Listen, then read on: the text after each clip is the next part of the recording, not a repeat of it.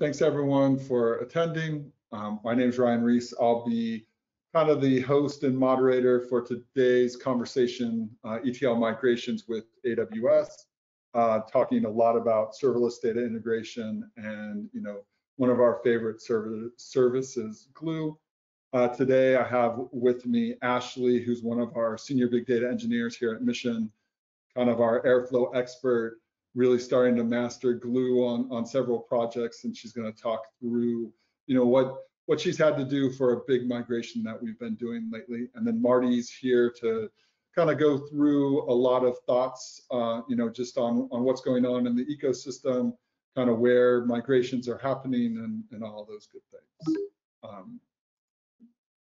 So we're trying a new feature in GoToMeeting where I might get to use the keyboard, but maybe not. No, Ashley, can you advance the slide? Sure.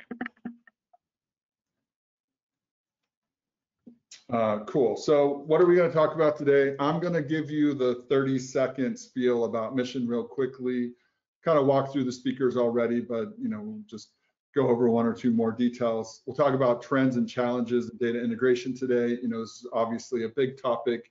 When you hear AWS speak, they feel that, less than 40% of companies have actually made it the migration into the cloud. So, this is still a very big topic. We talk to customers all day about ETL, how to do it, how to bring things, whether it's on-premise, how to connect to APIs, all those great, pieces that you need as you're building out your data lake. We'll talk some about moving from third-party ETL tools into native AWS tools, and then Ashley's going to walk through all the steps to do that migration, right? The discovery phase, design, actually implement your solution, validate that it's working, operationalize it, and then think about, hey, have I made this the most cost-effective possible, and then kind of the next steps from there. Next slide.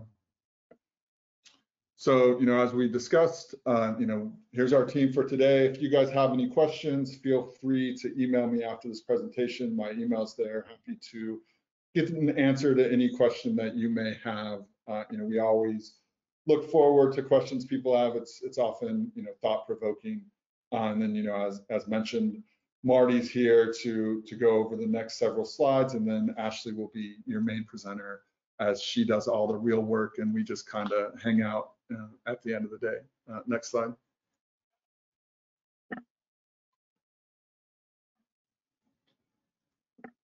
I think we lost our about mission slide, Ashley.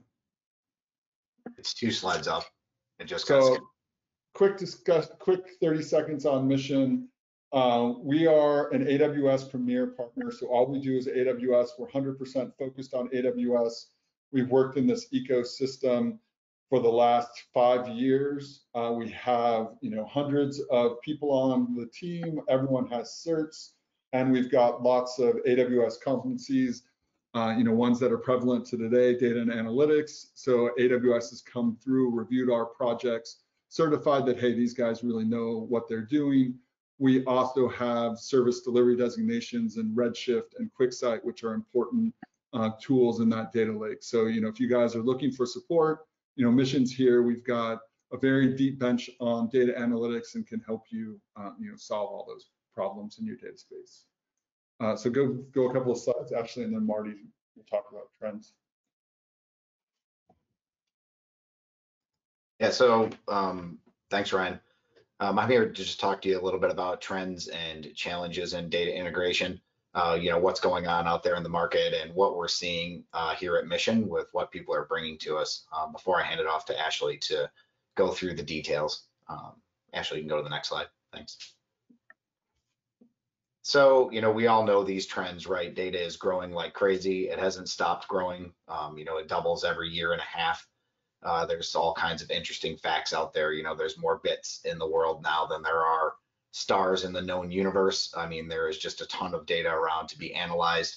And typically that data needs to be moved, right? It's coming from all over the place now, from tons of different news sources, right? IoT devices that are out there. We're bringing lots of data in. It's increasingly diverse. We're not just looking at, structured data anymore. We're looking at videos and audio and converting text, to audio and audio to text and doing analytics on all of those different pieces, right?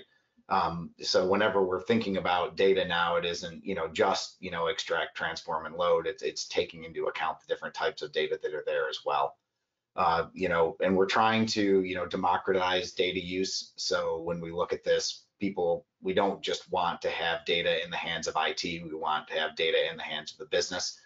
So how quickly can we actually take care of the movement of data to get people to have the data to be able to do the analytics that they need to be able to do. And our data is used all over the place. So not only are we moving it into data warehouses, but that data does move from application to application. There's downstream applications, and it's accessing all of that data from everywhere. So kind of that idea of being able to move data everywhere and be able to use that data, and have that data be ready and primed for the use of the people that need to be able to use it. So the trend is really trying to open up data as much as possible, move that data quickly, and make it usable. Next slide, please. So, typically we see, two types of, data movement. You have batch. This has, been around for a long time, moving data, creating large jobs to be able to move data out of, mainframes and, get that data kind of moved into a central storage, like a data warehouse or a data lake.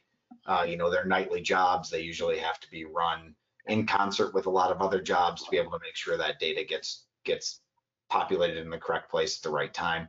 To be able to use that data. And then there's more real time, right? Small batch jobs, micro batches, being able to be very responsive, get that data that's coming in, maybe from IoT devices, get that data so that it's being monitored and can do alerts, and really is giving you kind of that real time view of what's going on either with your business or whatever it is that you are interested in. Both of these still have, large, usage, profiles within any corporation, right? So, AWS in this case is able to handle both batch and, the real-time jobs. Next slide, please. Oh, I think we just went, yeah, there we go. So the challenge is, most of the time when we think about, how we've done ETL or ELT in the past is we do this mostly on premise. So, and we do it with tools, right? Things like Informatica, Talend, those different types of tools that are out there. And, it's not very easy to scale that. Just like anything else on premises, whenever you're going to go and move into the, next level of being able to move data, or if suddenly your business grows and you have more data than you expected, it's a long lead time to then expand those tools and get them scaled out to be able to be used. Typically, there's a pretty high cost with this. Yeah, no matter how much data you're moving, you're going to have to pay, a yearly fee. So there's no on demand. If you have lulls in your data, you're still paying the same amount to be able to use that tool or use that system, and you're getting locked in, right? You're not writing this in typical languages that are out there today for processing data like Python. You're doing the proprietary language of whichever tool you've purchased to be able to do the ETL. So it just can't handle necessarily the way that workloads are working today, getting data in from all kinds of different devices, not just moving data out of a mainframe and putting it into a more modern database technology. Go ahead and to the next slide. So, I'll just do a couple minutes on these slides and then we'll go into what Ashley's presenting. So next slide, please. These are the typical third-party tools that you'll see out there. They've been around a long time, moving lots and lots of data, and still move lots and lots of data, right? 50% of the world's technology is still in mainframes, and a lot of these are moving data out of those mainframes and putting them into more modern databases. You can go to the next slide. So migrating into AWS, one of the things that we've talked about is that the changes really in data is that it's business driven, right? We want it to be business driven. It isn't just a technical need in order to move that data. right? We want to make sure that the business is getting the data they're going to need. And the other thing is that ETL is akin a lot of times to doing any software development. There's been a lot of talk over the years of basically, hey, we're just going to move this data, and moving data isn't really that complicated, but we found out that really it is quite complex, right? So when you do any sort of project, you want to make sure you move through all the different phases that we see here, right? You want to discover what is out there currently, how it's being done, why it's being done, and then you want to design to make sure that you're going to be able to meet the business needs, right, of that, and be able to move, from a third-party tool into a more, modern architecture. And then when you're implementing it, there's all kinds of, you have a choice now instead of it being the exact same way every time, depending on what the business needs and depending on where this data is coming from. Out in AWS, you have a lot of different services that can be used to be able to, having that choice gives you the flexibility to be able to meet the business needs quicker. Being able to then go validate that all of the data being moved is the data you expect to be able to be moved, and then operationalize that data, right, and ensure that you have a monthly metrics-driven performance, and you're able to monitor all of the data that's moving on, and you're able to give the business the data that they want. So, following through all of these different phases is very important. It's not just a one-time thing when you go through and do ETL. It's something that you have to revisit. So anyway, AWS does help make that a little bit easier. You can go to the next slide, and I'm going to hand it over to Ashley now. Thank you. All right, guys. Discovery. So discovery is an interesting part of our kind of like onboarding of a client, right? We have to talk to the client and ask them various questions about their business logic, about their backend database pools, or what they do with their data as well, machine learning, anything that has to do with their data for their project, for their products, right? Some of the things that sometimes we kind of have to look at also is, what are their ETL jobs that they have already current? Are they able to be dynamically programmed? Can they be transitioned to multiple clients if that's what a project or client can has? And then afterwards, of course, like, what about their end users? Like, how will their end users actually visualize the data as well? Are they going to use dashboards, quick sites, any other type of applications that they may run, and how are they having that distributed for their users as well?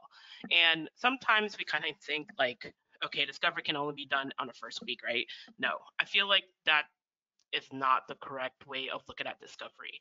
Even as we're designing and then implementing, we are still finding out things that we didn't catch, or the client just didn't realize, and that's what we have to kind of continue on, right? It's kind of like an ongoing thing until you actually have a finalized product for them.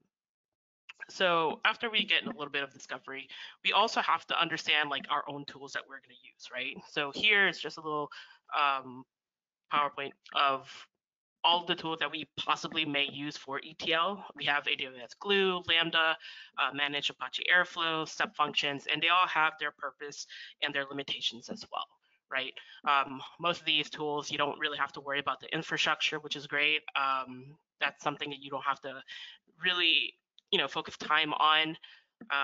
Also, there may have some maybe schema kind of discovery. So as in for AWS Glue, you don't really have to worry about what are the data types. It can sort of, understand what type of data types are coming in as it's reading that data, or even the workflows, right? We have our step functions that will try to automate as much as possible all the different parts and steps that are needed for your data to be ingested and then analyzed, right? And design. And one other thing about that design is that limitation of those products, right? We're talking about what's the limitation of Lambda, and what is the limitation of Airflow, right? Sometimes do we get to, boggle down to one service, or do we try to implement as many services as we can that will kind of work with our data itself, or even the business logic, right? Design kind of uncover a lot of things. Here is the AWS service needed, right? You don't always have to go for one. We can go for multiple tools that'll do the same job, and it can be just as cost efficient as all the other ones, right? we also want to take an account of how autonomous that pipeline is. Do we want to, add in certain aspects of software engineering concepts to our ETL process? And I feel like sometimes that is an underutilized way of looking at our ETL processes as well. Here, I just want to make that question, right? Is our ETL pipelines autonomous? And the first thing that I feel that I've come across a lot of our clients is that this process isn't really controlled in any way. So can we get this process in a kind of like source control environment? Can it also be a continuous integration? Can it be continuously deployed? Can we use that within our AWS ecosystem? And most of the time we can, just I don't usually see a lot of clients do that. And I feel like that's very underutilized because sometimes a user, someone who is a developer on AWS can, insert any type of bugs, and then the troubleshooting and debugging gets very complicated within all of the services. You have to go digging into many things and many loggings in CloudWatch. And we need to get that first step, safely guarded as much as you can, which is let's put that there. Let's make our developers, our engineers be able to get approvals on updates, make sure that there's no bugs that being introduced in our ETL process, and let's have that view within our metrics whenever we are doing our deployments, our releases for updated code or anything new features that gets in the process, right? The second little thing is it scheduled or is it event driven? Now, I feel like there's a lot of kind of difficulties about understanding this. Scheduling isn't really something that's outdated or not. It's just depending on what your job is, right? So most of the time I would probably schedule if I'm trying to get data from an outside source. Sometimes that system there only gets data at a certain time. They only drop data at a certain time, and we need to be able to get that data at that time too. We want to kind of introduce some SLAs. If it doesn't grab data from that time, let's do some dynamic waiting periods for that those jobs to run again, and that can be very powerful when it's introduced with also event-driven processes. Which event-driven processes really good. We already have our S3 pipelines or S3, I'm sorry, buckets available. Your clients are using possibly maybe SFTP family, transfer family, and they're dropping their own data there. So we are not worried about having to do some scheduling. That's when we kind of want to introduce that, event driven, right? Do you want to base it on that S3 event? When that happens, let's do a couple of jobs. You probably end up using some Lambdas to, go through that data. You can also, run other services from that Lambda job. You can run the step function. You can run Glue, anything that's in your kind of, repertoire that you can use in AWS itself. And then, of course, the question is which AWS tools? And I've mentioned this before. You don't want to kind of stay boggled down one tool. You want to be able to implement as many tools you can that would do the job most efficiently and where you're able to do logging and do any type of control or debugging or any of that sort, right? You don't want it to be boggled down to one service where that service will go down, and then none of your ETL jobs will start running. You kind of want to spread that out, and depending on the business logic as well and what you want that for. And that kind of trickle down to, do we only use that one service and tool? And then how dynamic is my code, right? And what I mean by that is sometimes you have these clients, and I usually have clients who will have multiple clients, right? And they want to use that same code pack on every single client of theirs. And I kind of have to figure out what is the best way for me to do that. And usually I'll go through like Python packages. I'll create Python packages that'll just take in a couple of possibly client configuration parameters or, specific business logic values that it really does make your tool be able to be distributed on to multiple clients, and that sometimes can come from like a database table. These values can come somewhere else. It can come from a file anyone puts down, and you kind of have to think about those type of things whenever you're creating this process or the proof of concept of that process. Kind of knowing the limits to each service. And what I mean by that is what I mentioned before, like Lambda. Lambda, we know that there's like a 15-minute, hard timeout. Can't go past that error out. And sometimes you need to know if your business logic or if that process for that one data pipeline is going to exceed that, right? You kind of need to know how much data you're going to be working with, how long it can actually run with that. And if it doesn't, then let's use an actual different service that will run that data. And you can still use it via the Lambda, but you just got to make sure that, you kind of understand what's the limits to Lambda itself. With AWS Glue, it's the same thing, right? We have some different things happening. You're talking about 48-hour timeouts if it needs to be that longer, which usually it doesn't. So that's usually not a huge deal. But it actually works out well with, finding troubleshooting bugs, or if for some reason it errored out and you never gotten any type of transformations out of it. And if nothing happened after 48 hours have run. You kind of want to limit that though yourself, customize that into 2 hours, maybe 3 hours, depending on what your job should be doing and how much data it's handling. Another limitation would be those restrictive packages, right? It can't really, you can't put every single type of package on there. Glue can only update up to a certain amount of packages. You can't do any C kind of libraries. So that makes it a little bit more difficult if your business requires some other type of tools within that same job. Managed Airflow, I would say, has its limitations, of course. We're talking about cron scheduling, usually, and this is like the old Airflow, right? You would also have to worry about your AWS infrastructure having to be set in a certain way for your Apache Airflow to be set up and be able to be used. You're also talking about the date time from Airflow. If you guys ever use Airflow, you know that sometimes it doesn't really run on the time. It kind of runs on an ETC and a time beforehand as well. And then step functions, right? We have task executions limits, you have API throttling, you have a lot of things that can happen, and you kind of need to understand those to be able to create all the solutions that you want for all your data pipelines, right? Benefits, of course, Lambda layers, you can introduce that into Lambda, customize the code a little bit. With AWS Glue, I feel like one of the best things from there is those Glue connections that makes it really easy to be able to communicate with your different databases or different data repositories. Job bookmarks have been growing and has been updating. Now I believe AWS has like a little bit of a job bookmark rewind to let you actually re-ingest data if there's been a problem. Cataloging, crawlers, all of those are a lot of benefits to Glue. You do need to know what are your best practices too, and sometimes that's a little bit of a headache, especially with crawlers and cataloging, right?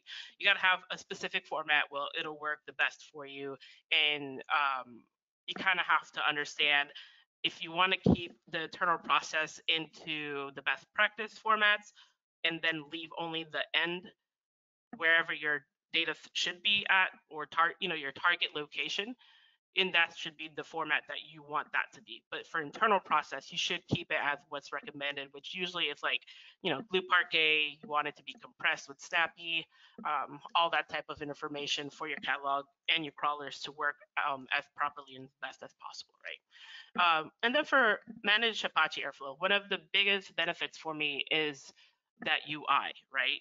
Usually some of your end users don't really understand the process of the ETL workflow, and your UI is there to let people have that visual, right?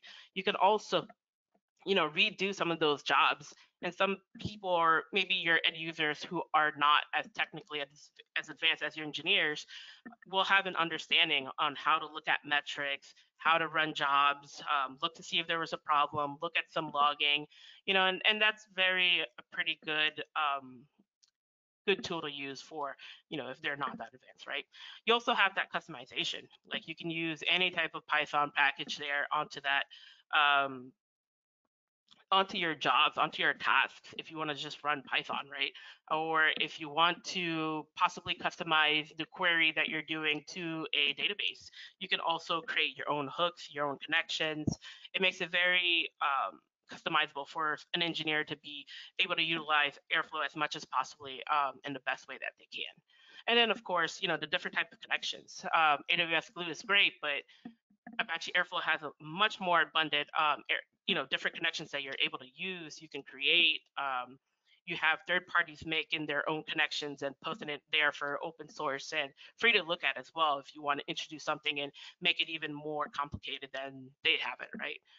And then step functions, right? Step functions is really very good to utilize for different AWS kind of workflows, right? If you want to use, S3 events, you want to use SNS, SQS, different multiple jobs for Lambda in parallel or in series, whatever is there for you, and you can do that in step functions as well. So you just got to know what the limits and benefits is for each service and kind of understand. And of course, when you implement, you're probably going to come across a lot of problems, and you just got to, debug through that. One thing I would want to talk about, because I use Apache Airflow for a long time. I've used the old versions, unmanaged, managed, and I've come across a lot of things that are happening right now with managed Apache Airflow, where we can kind of transform this only on scheduler to be more of an on demand. And I feel like this is very unutilized for Airflow itself, because we can use, this event-driven AWS Lambda to run our AWS Apache Airflow jobs as well, making it a little bit more event-driven than we would think of just as a scheduled, workflow orchestration. Usually, managed Airflow is used for orchestration. It's not really meant to be used as, a machine that will transform your data or not. So it is something I feel like a lot of people kind of have gone away from it, just because we do have things like, Lambda or Glue that can do the same things and step functions as well, right? But this is a really good tool to let your users who aren't going to be technical be able to have a visual of it too.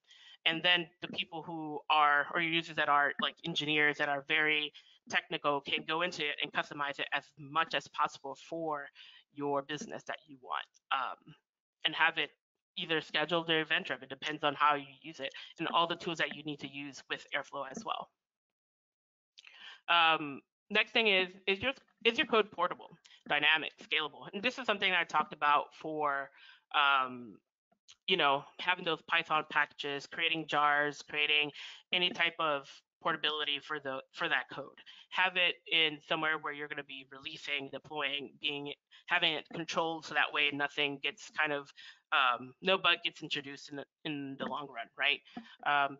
In a lot of the AWS tools like Glue, Lambda, EMRs, containers, Kubernetes, all that can have Python packages. And that's one of the things that I feel like I've seen in most best practice documentation blogs from AWS, is that they really do like having your Python packages be used, right? Putting them in an S3 repository, packaging that code, that script, whatever that's needed to be able to do transforms or anything else. And you can add that to most of your jobs in AWS in a very easy way. And it works pretty well, fast. I've never seen package code take time to unpack to be used within all these job runs as well. Implementation. So once you start implementing, this is where you start getting into the nitty gritty. You start to implement all your POC, all of your processes for the ETL. You also start to find the problems, right? Not always your third-party tools are able to address or get connections to, or be able to dump data in a specific way. Data doesn't come in nicely. And you really do have to dedicate the time to do that type of work, right? You want to create, first and foremost, I always like to create my CI/CD pipeline, probably use AWS code pipeline if they don't have something already, or Bitbucket or any other third-party tool that you can use for Git and whatnot, and then create those release or deployment pipelines, right? You want to create something simple at first, make sure that your code is there, let it be containerized, or if you have a Python package to be created, have it be created there and then placed in S3 or in some place that it's secure. So that's what I would kind of go through first. And then afterwards is kind of looking at that orchestration and the ETL jobs, right? In the design, did you create documentation for it? Did you create a visual workflow for it? And that's something that I would do just so I can know what tools I need to add in. If I'm using infrastructure as code, which I usually am, do I put it in CloudFormation? Do I parameterize it? How many stacks do I need? How many services within the stacks do I need? What's the dependency? What's not? And then what are your outputs, right? And that's something that I would do in implementation as I'm creating my CloudFormation stacks, as I'm creating my Python packages, and then of course this data pipeline within my deployments. And afterwards is, is my data good? Is it valid? Is it cleaned enough for my end users, which could be your data scientists, it could be a process, which is going to do modeling, and see that that data is coming in as best as possible. And, do test data, of course. You can use test data that's not part of business logic, but I would recommend using data that would be used within your production. Get a little sampling of it, random samples, introduce problems within that data, and then try to see if you can capture all that. And that's kind of coming in with that continuous integration, right? Continuous deployment. You want your source control. A lot of clients that I've seen has been using Terraform for infrastructure as code. I use CloudFormation still with some clients, and I try to put that in my Git and then have that in S3 where it's secure, where there won't be no problems, there's no introduced bugs, no one's going to make an update on it without it being visible first in your first step of getting this release, right? So that's just something that I would like to do for continuous integration for a client, because sometimes they don't have that already set, or they have that set, but it's not really in the ETL process. They actually have it more on the software engineering of the application side or of another product that they have.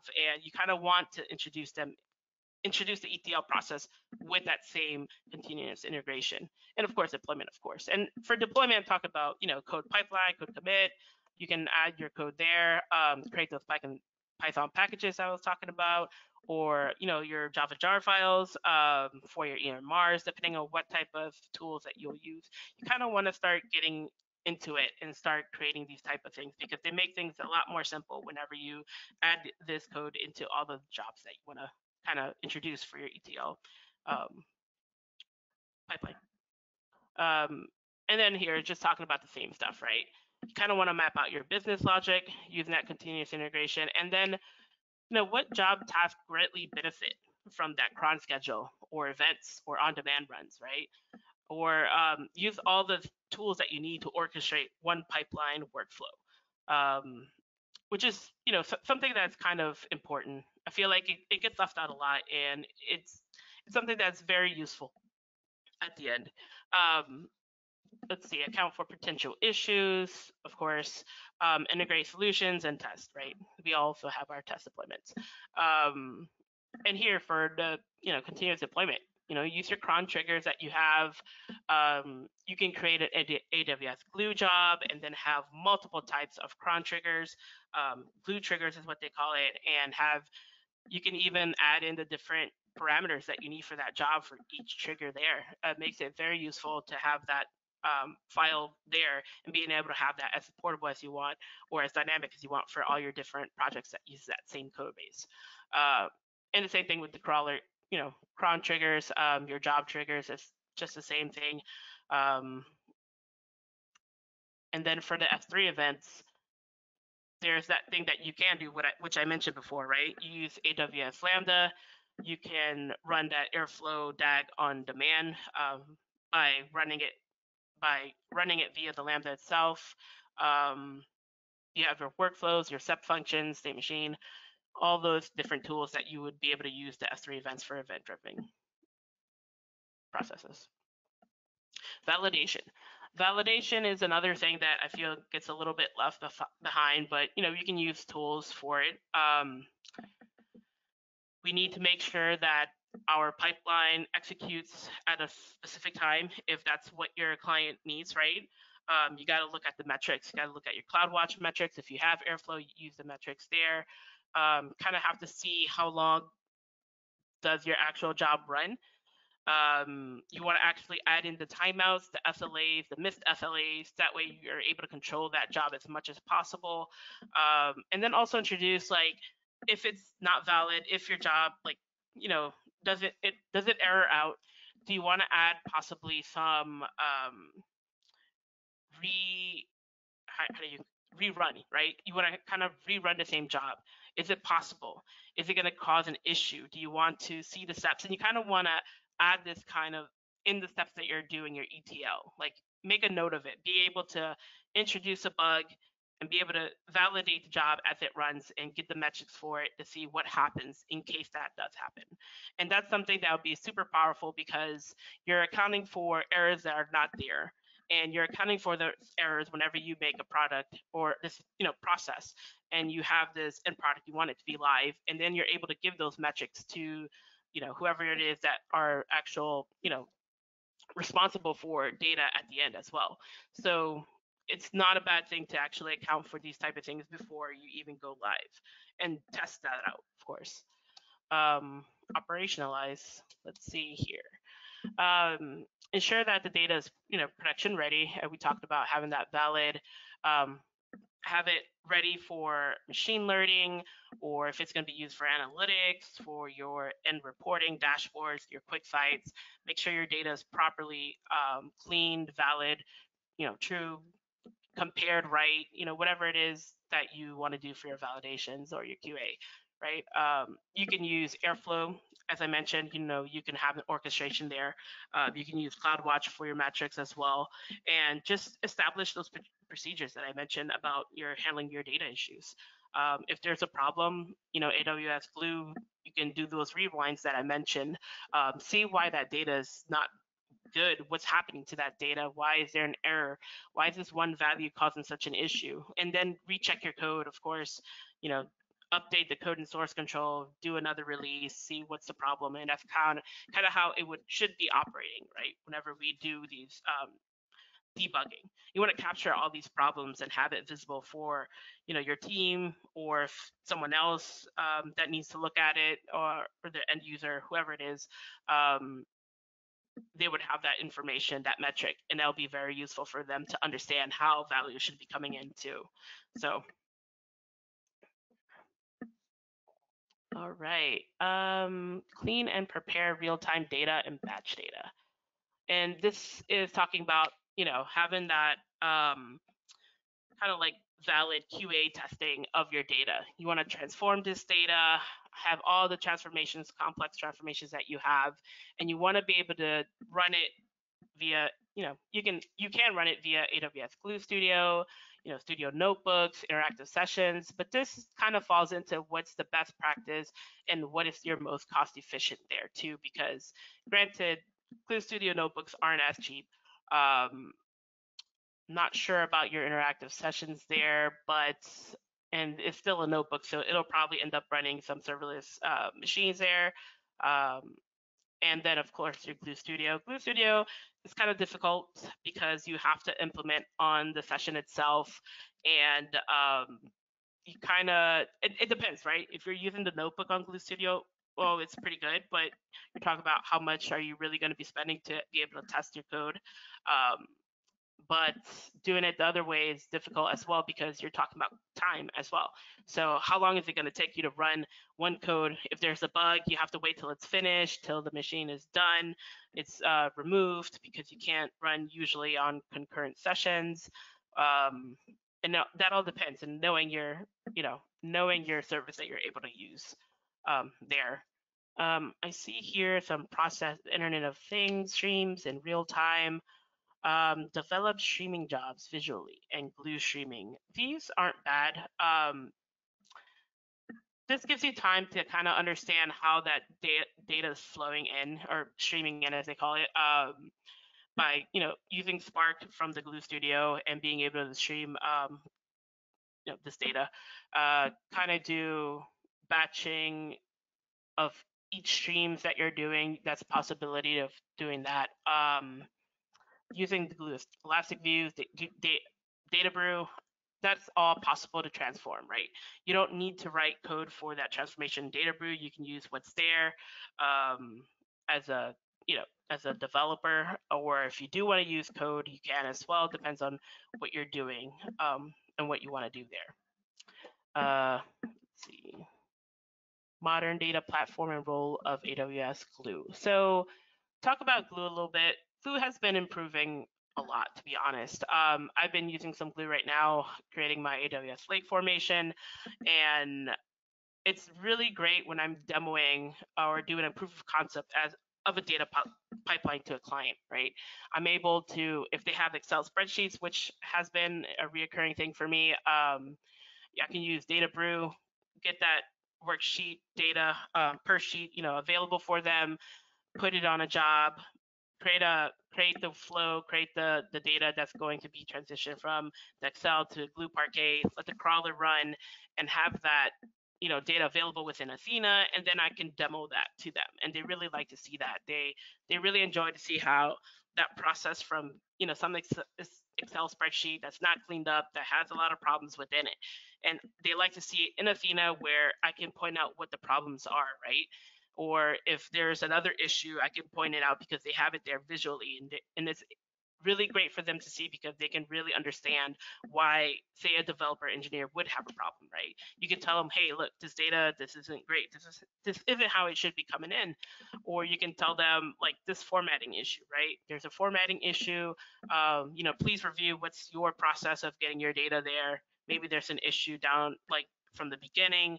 Maybe whoever added that data from their portal, from their application didn't do something right, or maybe there's a bug within that code as well that's letting that faulty data come in. So that's a really good, powerful thing to do whenever you do a POC, or you want to demo that data to them, which is great.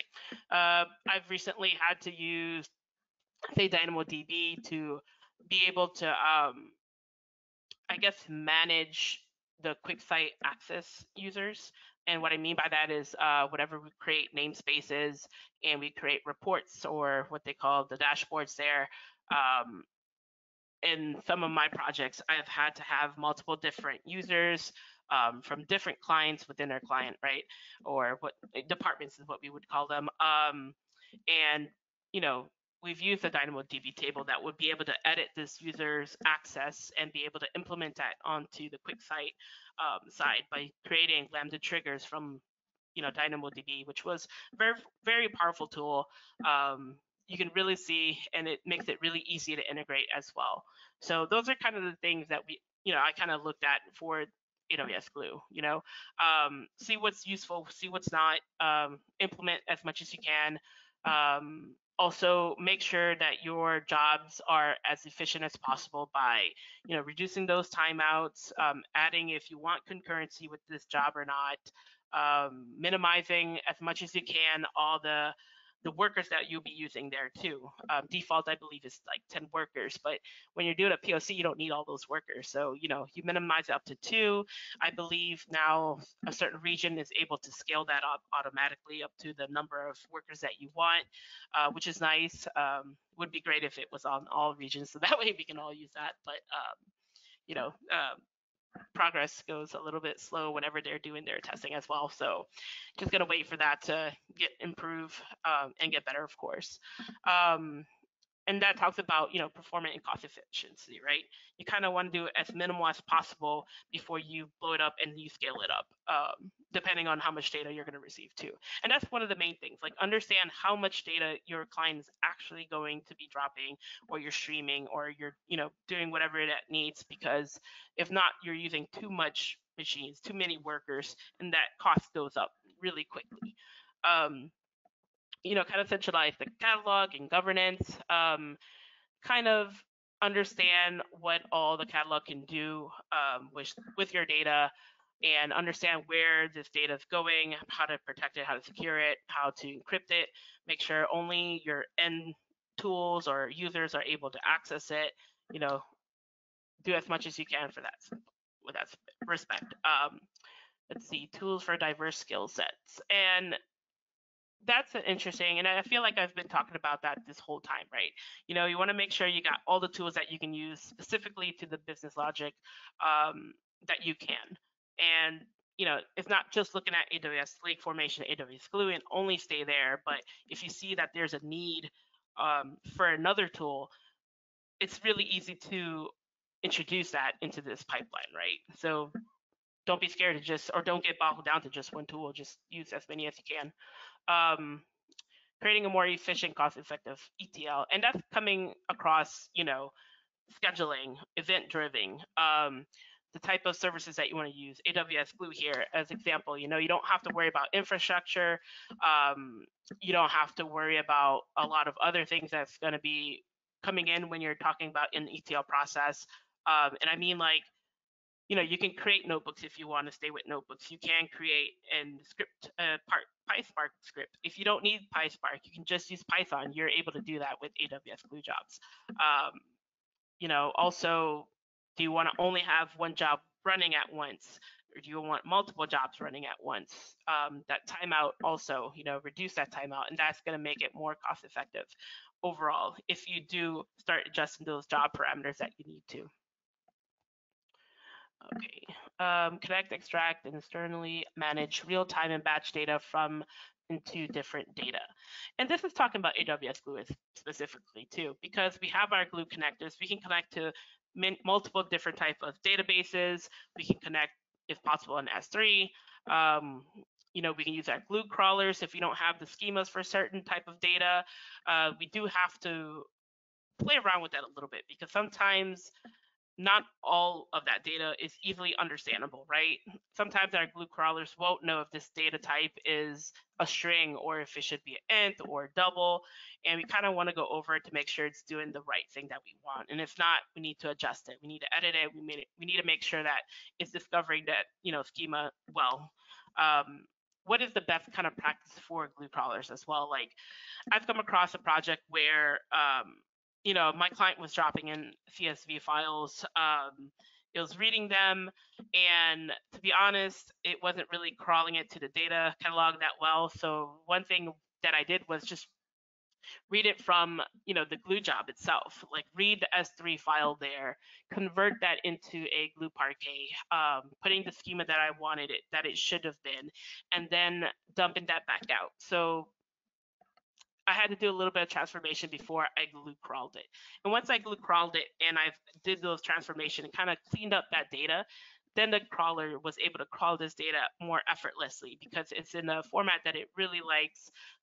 You're making sure you're doing partitions on it, partition it by the day, by the timestamp. It has been really great. Having that there, and also a lot of my clients like to see that this data was dumped and this is the timestamp for that data. So it really does let me look back and go and see if there was any issues, because we're doing these incremental updates, right? We're doing these incremental data jobs basically that will have that data there visible for you to do whatever debugging that you would need to do. So this was really good for the Glue crawlers, and something that I've kind of learned on my own a bit when I was doing this, because sometimes, those CSV files, if you have quotes or you don't have quotes, it'll be a big issue for the crawlers, and they won't understand a lot of that data if it's there like that. And after you have that Glue data catalog, you can use Athena. Do your queries there, see what that looks like. It's a really good visual tool for you to use to look at it and see how that data, is coming in for that catalog. And then, of course, you can also have your schema registry, right? You can discover it, control it, evolve it. It's really great. Kind of have to do certain types of things once you want to have that data as much as you want to have it for your machine learning. Or any kind of data analysis, or if you need it for your data scientists to work with, just make sure that they have the proper schemas that they want for that data too. Let's see. Unifying the data catalog with automated schema discovery. Now, this is just breaking down a little bit of that data catalog, right? By having that schema discovery and management, right? And you can do that here, as obviously it's written out. I haven't had the need to use it yet, but I'm sure that this is a very good way of taking care of that schema of those data types of that data, right? So here it's going to talk about a little bit of that metadata essentially is going to be available for querying, for the productivity. You put it into schema discovery management. It'll take care of that with the data catalog, and then you're able to output that to whatever that you need it for, right? Let's see. Glue connectors. So I've had to use a little bit of these glue connectors. It is very powerful because you don't have to worry about exposing your username, passwords, or any type of other security measures that you're trying to do and you're trying to connect to a different service. You can just add that to your jobs and reference it on your code, and it's there. It's available for you to use. I like to use mine for a SQL Server. It's really nice. Just reading that whole table using dynamic frames, and after that, do what you need to do to clean up that data and use the data that you need to do the transformations. It's really great. So it's really good because I guess one powerful thing about it is, aside from you're able to, secure all your information for connecting to a database or a third-party service, it's also creating your job. Once you create your job, once it runs into that security group or that VPN tunnel, wherever it is that your data should be able to access to, and it's creating that job there where you won't have to worry about that. You don't have to worry about creating a glue job with known security groups, or if you need some access control happening, and that's taking care of that because that's already set to be in that security group or VPN or whatever it is, or VPC that you're working with, right? So it's a really good tool. I use it a lot, to be honest. Let's see. Next steps, and I'll hand that over to Marty.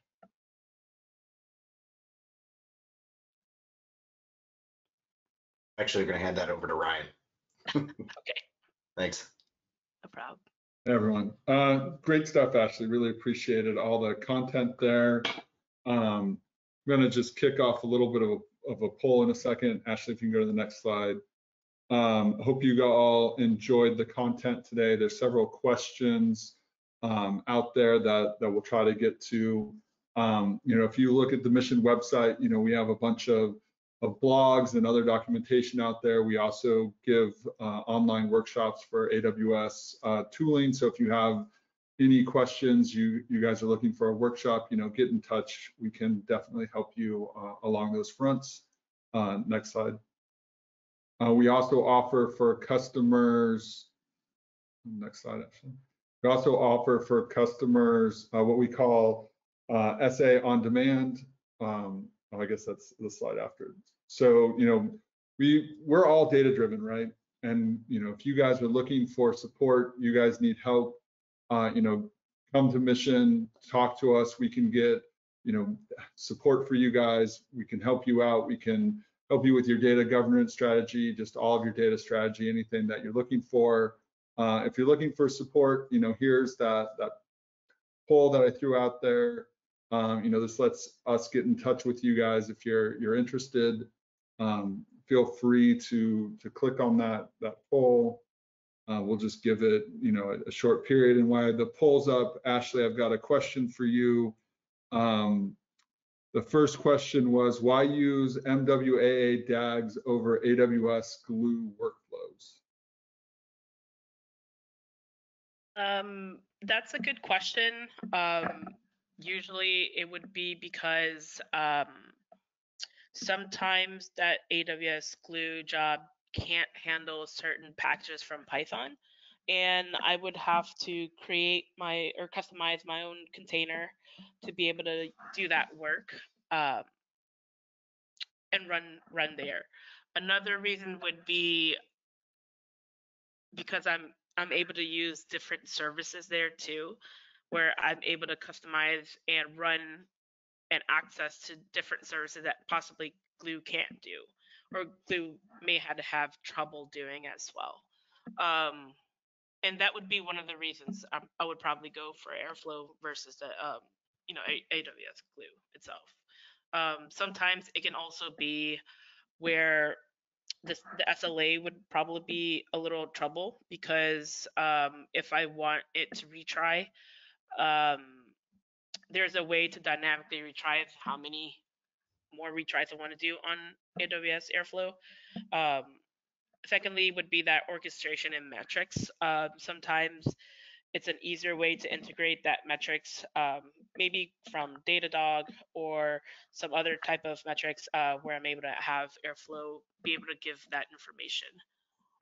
Another thing would be seeing how whenever you run that task in a DAG, that task may be a different service, and you can kind of see or create your own like custom code that will let you see like if that task is still running, and you're able to see that within the Airflow UI.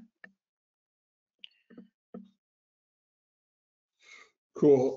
Another question, last question, I guess, since we only have 2 minutes left. Sorry, we're not getting to all the questions. What has improved for AWS Blue Job bookmarks, and how can you use that? One thing I've mentioned during this was how you can use that for ingesting incremental data. If you already have data that you've ingested, that bookmark will let the job know that it's already ingested, so it won't ingest that data again. That will prevent duplications. And an improvement from that would be that rewind option that you're able to do. So you're able to rewind that bookmark and re-ingest that data if you need to, or if there was a problem down the line. That's a pretty powerful tool, I think, that has been improved on for AWS Glue. Awesome. Appreciate everyone's time today. Appreciate everyone staying till the end here. If you have any additional questions, feel free to email us or get in touch. We're happy to answer them. And with that, have a great rest of your Tuesday, everyone. Signing off.